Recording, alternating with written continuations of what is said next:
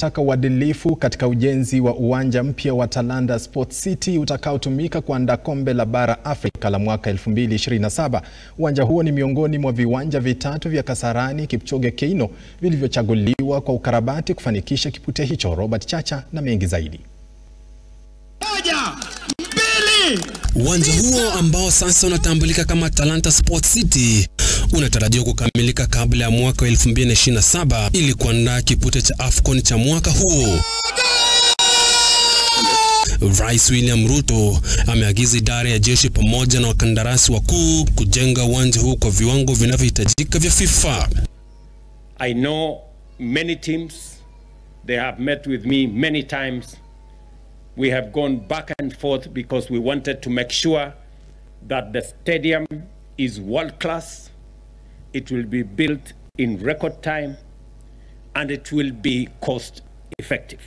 Kulingana na waziri wa michezo Ababu na Mwamba, uwanja huu utakuwa miongoni mwa viwanja vitatu vitakavyoandaa ngarambe ya AFCON ya mwaka 2027.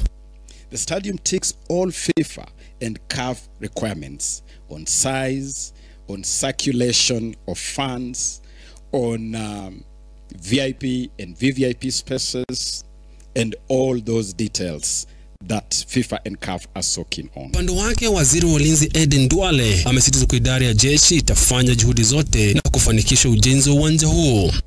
And we will make sure, Your Excellency, as before, with the contractor, that all will be done and the timelines will be maintained as per the AFCON 2027. Kwa sasa uwanja wa kimataifa wa Kasarani umefungwa huku shughuli za ukarabati zikiendelea. Pindi tu utakapokamilika, uwanja huu wa Talanta utakuwa na muonekano wa aina yake, huku rangi za bendera ya taifa ziking'aa. Kipute cha AFCON kitakuwa cha historia, kwani kitaendelea katika mataifa matatu ya Kenya, Uganda na Tanzania. Huku ikisalia chini ya miaka mitatu AFCON kuandaliwa nchini, swali ni je, viwanja vya Kipchoge Keino, Talanta na Kasarani vitakuwa tayari kwa kipute hicho?